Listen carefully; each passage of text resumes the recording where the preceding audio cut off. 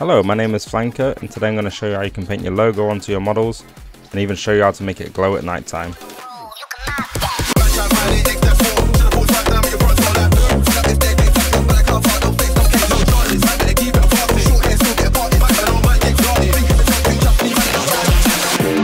So let's do it, shall we? Let's get into Blender.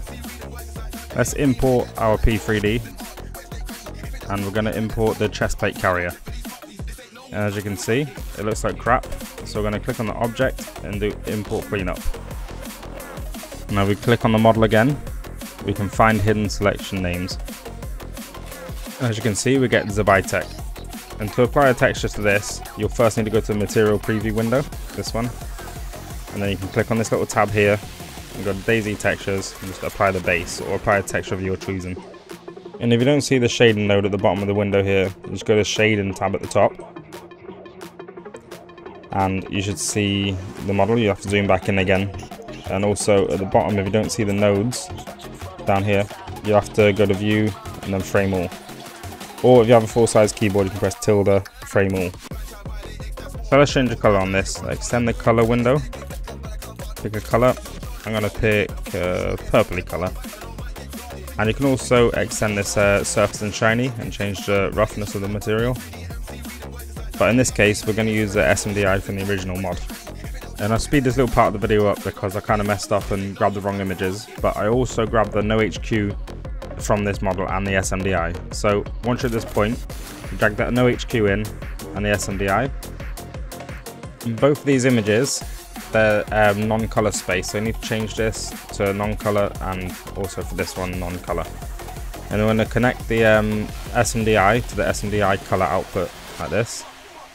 And we're going to minimize, get it out of the way, put it down here somewhere. And then we're going to extend the normal, and then we're going to connect this to the no HQ and turn the mix up. Sorry, that was perfect timing to change the song. But as you can see with the no HQ and the SMDI, the material on this object looks how it should look in game. So let's clean this node up. Let's minimize these things that we're not using, like the color, all of it. You can just click and drag them all. I'm going to work on the decal. So for this, we're going to create a new image texture by Shift A, search, image texture. And then we want to click new. And we're going to set this as a temporary name, overlay temp. Let's check alpha is on, and also click this color bar, and you want to set this alpha to 0, and then click new image. And this image, it wants to connect into the decal tab, so you want to get the color to color. Remove these. Put this one up. Oh, that's wrong. Color to color, alpha to alpha. And then this is the important part. You need to make sure this image that you just created has got this white outline around it. That means it's selected. Now I want to head over to the texture paint tab at the top. And if you can't see your model, press Z and select material preview, and you can see your model again. And if you really wanted to, you could paint directly into this with the paintbrush just by zooming in, painting, but we don't want to do that. We want to paint our logo onto it, so let's delete that. So to paint your logo onto it, you need to first go to this texture tab. It looks like a checkerboard. Click onto this, and then you want to open up your image, click new and open, and then pick your logo that you want to paint onto it. And you can paint your logo onto it just by painting on. You can see it uses your logo as the paintbrush. Kind of weird, we don't want to do that. So you want to click on this tools icon up here. Looks like a screwdriver and a spanner. And then go down to texture and find this mapping and change this to stencil. Oh, not tiled, stencil.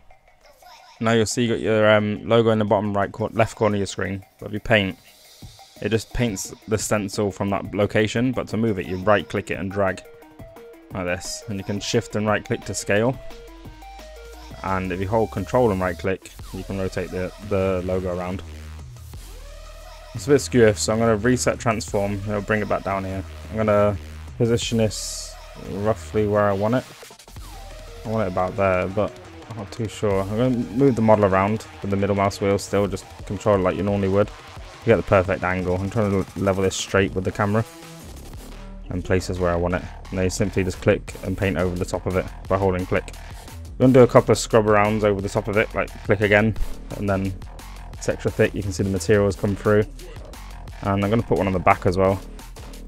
I'll put it fairly big sized, about there. There we go. So let's say you want to add another logo, a different one. You want to go back to the textures and delete the image that you just loaded. So delete that one with the cross and click open, and then browse to your the next logo that you want to paint on. So I'm going to use the text. As you can see, it's in the position where the last logo was, so it's a bit skew. So I'm going to go back to the tools, the spanner, and then reset transform and click image aspect. And then there we go, you got the image back to the original size.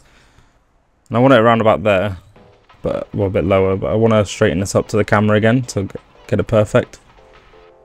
I want it around about there. No. There, paint it on. There we go. So there's the logo painted on. And to get more control over this, we're going to need to head to the shading tab. And we can change the roughness and the metallic sliders. But the metallic's more like a specular, but it makes it look more metally when it's turned up. And once you mess with that, you want to connect your color into your emissions, and this is what will be the glowy texture. So what I did here is I got a normal map as well, to add some texture to the logo itself, like isolate the texture for it. So this is a normal map, but they look like this, like purpley, and this is like a fabric, like a fabric texture. And because this is a normal map, you will have to change this color space to non-color, because RGB will make it a bit weird looking. And then we're gonna it doesn't say which normal it is, but it doesn't matter with this one. We're just going to connect it to the normal of the decal, like so. And it's a bit big on the texture side, so we're going to change the scale of this by, let me show you how to do that real quick. You need to enable Node Wrangler. Go to Edit, Preferences, Node Wrangler. Just make sure you don't add on, search for Node Wrangler, and make sure that's enabled. And then you just press Ctrl T when you're on the image, and it will create these two nodes for you at the side.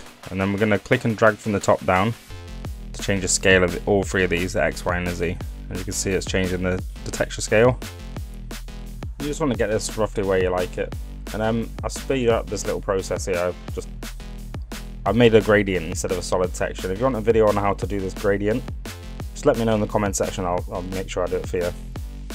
So I'm quite happy with the way this looks, this gradient like this. I'm going to move over to the animation settings now. Not the animated texture, but the animated panel.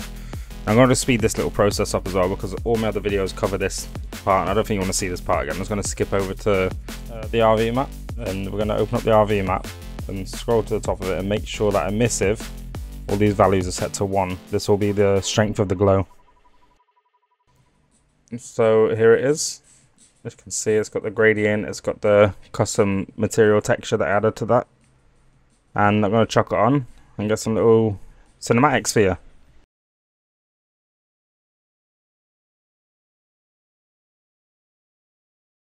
I hope you liked this video, guys, and if you did, make sure you hit that subscribe button, hit the like button, let me know your thoughts in the comment section.